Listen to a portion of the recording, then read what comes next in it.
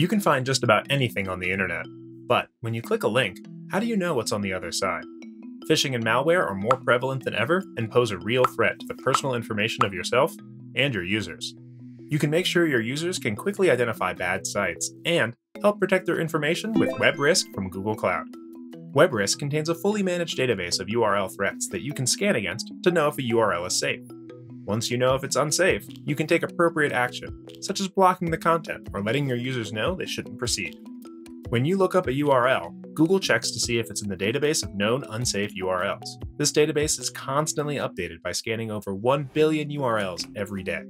Using a combination of rules, machine learning, and human analysis, URLs are gathered and scanned from sources like Google Search.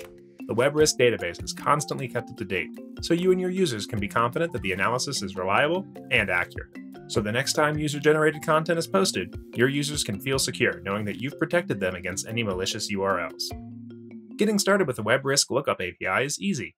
Once you've enabled the API, all you need to do is submit the URL to be checked against Google's block list. If there's no result, the URL is safe.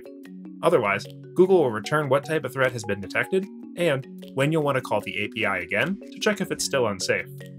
To get started with the Lookup API, we'll head over to the console. From the search at the top, search for WebRisk so that we can enable the API for use in this Google Cloud project. Now, we can create a service account to securely call the API. So, click Credentials and then Create Credentials. We'll make a service account called WebRisk Runner. Once that's created, we can download the service account key to easily make API calls on behalf of our service account. Now, we can switch to Cloud Shell, or you can use a local environment with gcloud already set up. First, we can set the application credentials to point to the service account key. Then, all we need to do is run this command.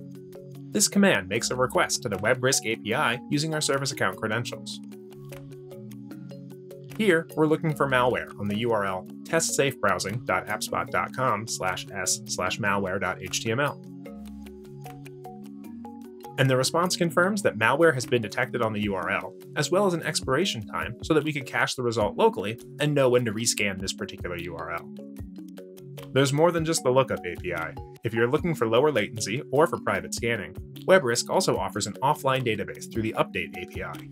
For even more details, you can use the Evaluation API to get a confidence score, and the Submission API to report suspected URLs. There's a lot of URLs out there, so get started for free with WebRisk today to protect your users. Check out the link to learn more.